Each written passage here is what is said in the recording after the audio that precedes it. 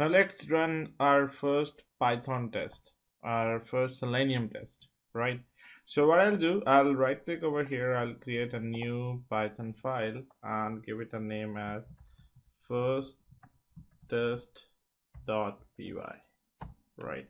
And from Selenium, I'll gonna import WebDriver, right? And then I'll say driver equal to WebDriver dot, and I'll select Firefox over here. You can see Eclipse is giving us suggestions as soon as we proceed further.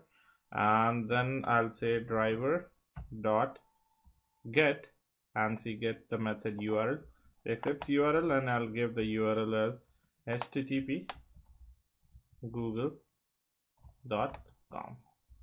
So I'll give up till this much, and I'll save this, and I'll click on run and run it as Python run.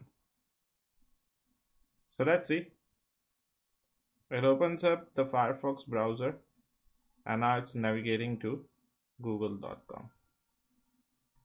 So same thing, I can do it with the Sublime editor as well, although the Sublime editor is paid.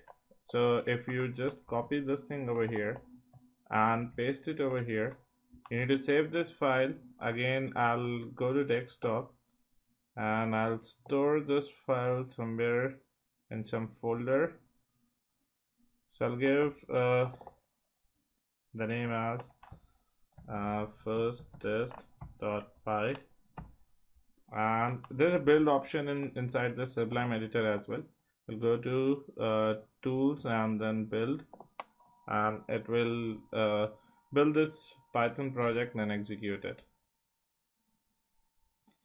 I will go to this browser. Right, I'll show you one more way of doing it. Open up command prompt and go to the directory where your Python file is. So it's somewhere over here, and I'll just give this file over here like this. I'll just cd to this location. I'll say Python first test.py.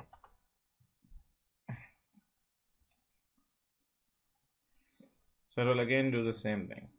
We'll go to Firefox and execute the entire code. Right, same thing, we can do it on other browsers. We can do it on Chrome, we can do it on IE. If you want to execute it on IE, then say .ie. Since we have already configured the environment variables, we just need to run this for IE, and it will gonna do the same thing. Same goes for Chrome. If you want to work on Chrome, say .chrome and save this, run this again. Now Chrome, I have actually broken up the Chrome browser, so it will not gonna work on my Windows machine. I actually need to uninstall it and reinstall it, and then it will gonna fix this issue. But I'm gonna show you the Chrome examples on my Mac machine, so just be with me. So this is how we can execute our code, the very first Selenium script on Python, right?